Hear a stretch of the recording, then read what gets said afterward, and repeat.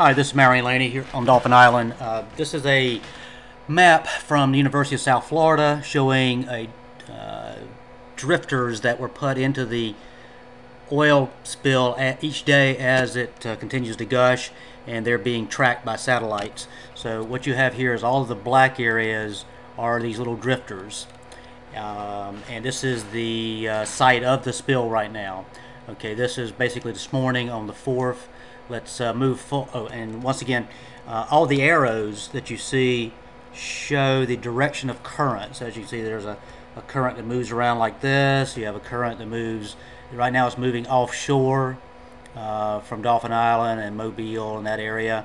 And you have the loop current, which starts right here, which basically grabs things and takes them, turns into the Gulf Stream, takes them around the Keys and up the East Coast.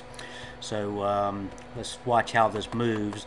As you can see, it's starting to elongate off to the east and also to the south and to the west as well. And the loop current is starting to also really get kicked up here. So you can see where we're elongating. The drifters are showing up off to the east quite a bit.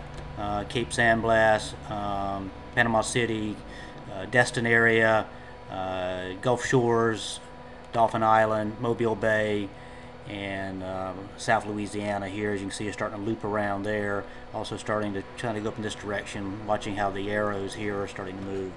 But this is a really scary spot here because this is starting to really drip down and wants to get caught up in the loop current. So let's go a little further forward and see how that goes. So you can see it's really, the arrows are just pulling it right on down and this into this area here. And the same happening here, is pushing it this way. Cape San Blas looks like it's definitely in the line of sight at some point.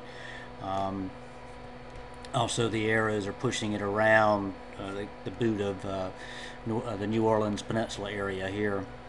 So, it's not looking good for the whole Gulf and for the East Coast really. This map will take us through the 8th, and that's as far as it goes now. As you can see, getting down to this, and all these arrows are really pushing it and really converging and really starting to push it down towards the loop current. So once that happens, well, all bets are off. Once again, you can see what's happening here to the east. There's some stuff happening here. Fortunately, the currents at the moment along this area are keeping it caught on a shear pattern, and in reality, potentially moving it past the Alabama coast and then on into the and then catching up in this area here and going right into the Florida coast where Destin and Panama City are.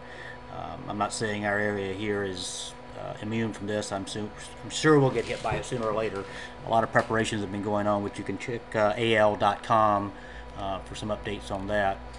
Once again, getting around here, and if these currents start changing, well, this could even potentially get caught up in these and get pulled down here and then pulled over into here as well. So it really could get caught up in this whole thing and then get caught up in this and go south. So that's a real big concern, I would hope, for everybody, and I hope that people on the East Coast are getting prepared for this in Florida, because it looks like it's going to come your way. It is not just a Gulf Coast deal. Keep saying your prayers and keep putting the pressure on BP to spend every dime they have to get this thing fixed and cleaned up and where it never happens again. Thank you.